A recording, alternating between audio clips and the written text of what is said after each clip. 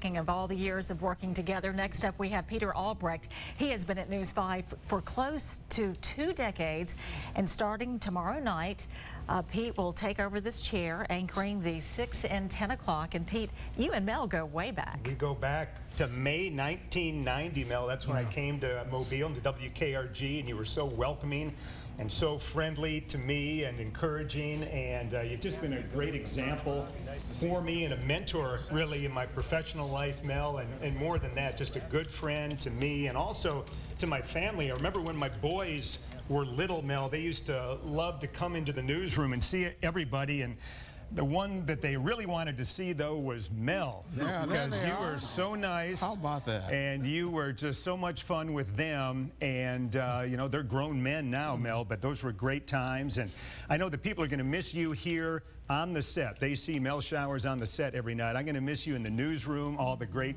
conversations and fun we've had over the years, reliving old ball games and having deep philosophical conversations about the merits of various Sanford and Son episodes, those kind of things. But I just want to thank you from the bottom of my heart, Mel, and I will do my very best to honor the legacy that you've set there in that chair. You can't be replaced, but we're going to miss you so much. I'm leaving this chair in very good hands with Peter Albrecht. Like he said, we have been friends for a number of years, and friends on camera and off camera. Yes, we've shared a lot of jokes.